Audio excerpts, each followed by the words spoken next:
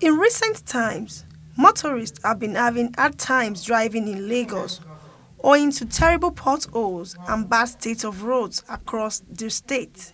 The situation has practically affected businesses and other activities as well. This is just the tips of the iceberg of the road situations in Lagos from the mainland to the island. And this situation has not only affected vehicle owners, but pedestrians and residents are also suffering from the pains associated with our roads. It affects my car, it spoils my car. Every time I do my car, in a week, sometimes in a month, I do my car. Because the bad will affect the car, water will enter into the car. So the road will spoil my car.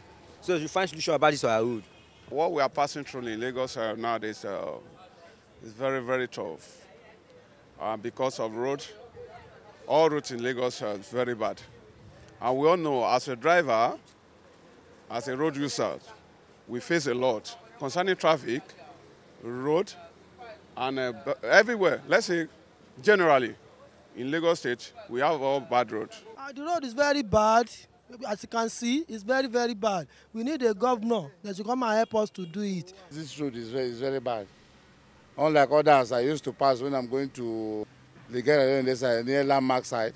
That road surface is too bad. When I'm going with my car, I will see big gallop, big water everywhere. So at least let something be done.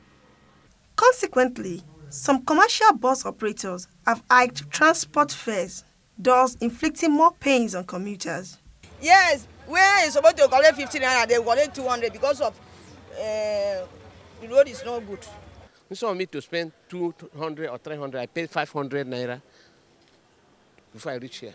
Some residents appeal to the state government to attend to the alarming situation of the roads, not only because of long hours lost, but for the fear that criminals can take advantage of the situation. The road is bad, everybody knows that. The road is bad, but I can understand the government still trying to study the weather, maybe, for rain.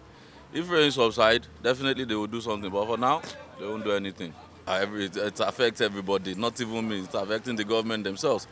It's affecting the functionality of the economy, everything.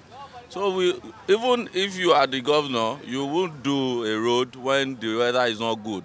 Because you fix it now, it gets spoiled again. But let's wait till the weather is good, maybe when the dry season comes, and see what Sanwo-Olu has to do for us. The state government on 13th October 2019 declared a state of emergency on various dilapidated highways in the state.